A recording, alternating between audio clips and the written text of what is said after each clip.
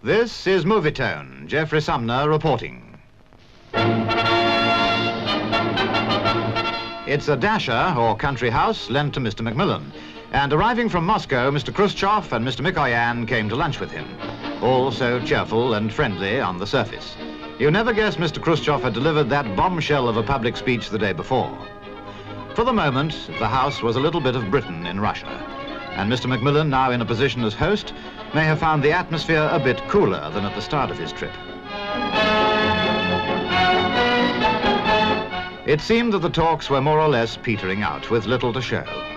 But one thing's certain, none could have tried harder to thaw out the Russians than Britain's Prime Minister.